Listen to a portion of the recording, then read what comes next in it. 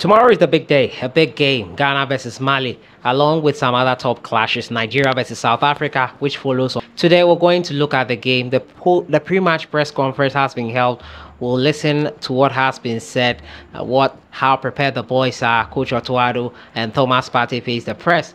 We're also going to talk about the African Cup of Nations and the women's AFCON. It looks like those two tournaments are up for postponement. Also talk about the Under-20 Women's World Cup. Ghana have been drawn in a group which looks quite interesting. We'll also talk about Ghana's chances of repeating what happened in 2009 away at Mali. The Black Stars captain, Andre Ayew, is getting in shape with Mubarak Wakasu despite not being called into the Ghana national team. We'll have a look at all that today. It's really packed. As usual, don't forget to subscribe if you have not. Click on that notification bell to get more updates. Today, I'll start with shout outs once again. Sharp Killer, your comment in my last video, thank you so much. Christian Nuopo, thank you so much for your comment. Chico Tier, thank you so much for your comment as well. Jatwa Baliwo. It's quite interesting, some of the usernames you guys are using, but thank you so much. I appreciate your comment. We'll jump right into it. And Coach Otuado and Thomas Partey faced the media ahead of the game between Ghana and Mali. The two men were the ones who answered some questions from the media. Not so many questions, as translations made the video a bit longer. On SF Sports, you can watch the full video of the pre-match press conference. But basically, Coach Otuado has said he has a plan for the Malian national team, and obviously he will not divulge into his plans for the Malian national team. Thomas Partey, who probably has been the longest out of the Ghana national team, was not at the African Cup of Nations. If I'm not mistaken, he was not part of the first two qualifier games in November, and he has been out for a while. He's, however, was involved in Ghana's last World Cup qualifying campaign, where he got the decisive goal that got us there. He was ready. He says he is ready to go. He is very much prepared. He says, I know I haven't played recently for the team, but I have played a lot of matches for the Black Stars since my debut. I know the system the coach wants, and I have the experience to help the young group of players to get the best kind of results we want. We have to do our best to stop Mali, stop their best players, and concentrate on the way we play to get the results we want. Otuado too spoke to the media, and he says that it's a very important match for us. We are 1 point behind Mali, and we have to win to give us a chance of qualifying for the World Cup. Mali are a very strong side. They have a young talent in their team, and it will be a tough game for us tomorrow. Surely, I think we are ready for the game. I was very satisfied with how the players understood how the players want to play. This is going to be a tough match away in Mali, but we also have the quality to compete against them. Although we didn't have a good AFCON, we have the players to get 3 points from Mali, and I like that. But breaking news is that Ghana have dropped into 5th out of the 6 in their group. Following that win, Chad, Central African Republic beat Chad 1-0, and that took them into 3rd place. Mali still remain second in the group. Central African Republic have beaten Chad 1-0, and they are moved further up the table. That means that we cannot afford to slip up. It looks like Chad will be the whooping boys of the group, but no one is a whooping boy if we're talking football. And Chad loss to Central African Republic has brought Central African Republic into the 3rd position. Ghana are now in 5th, so it's all to play for in this all-important game. Otuado and the boys are ready.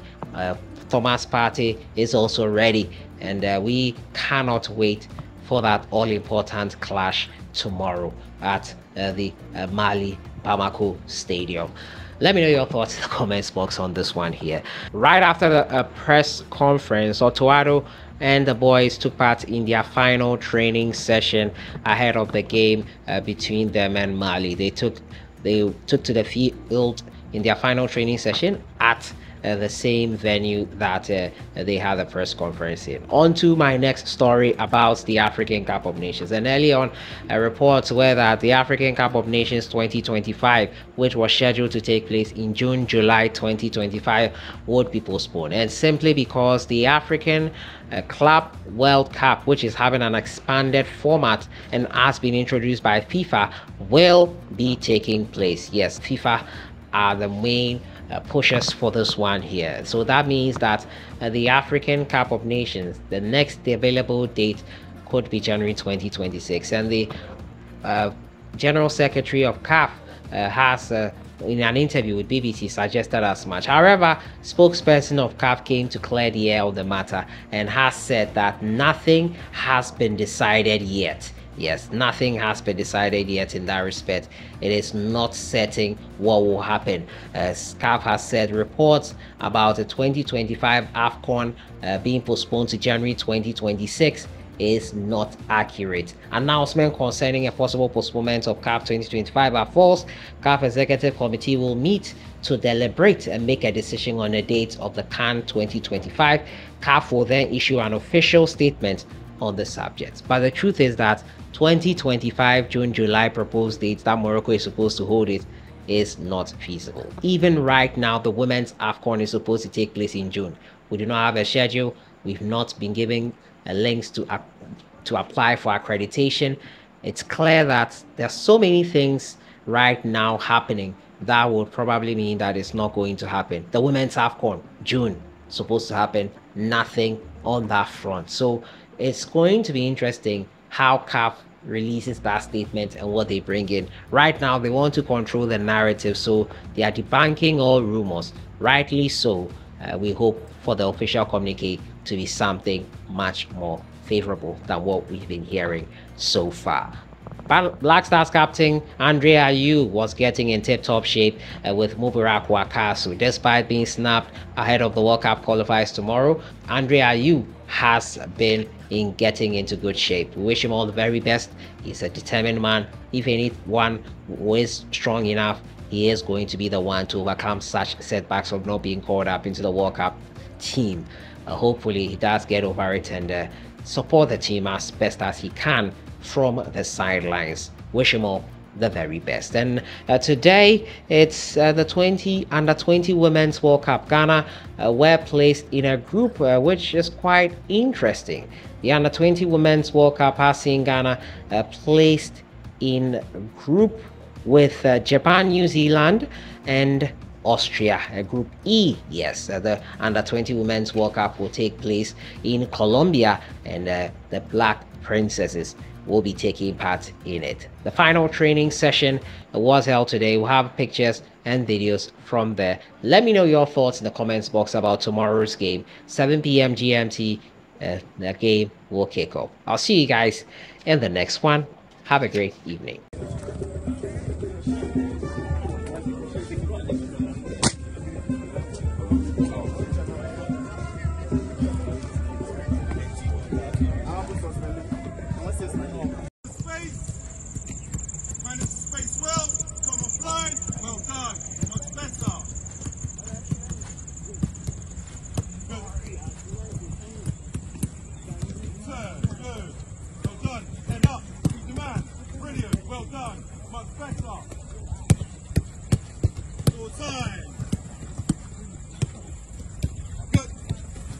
Nice.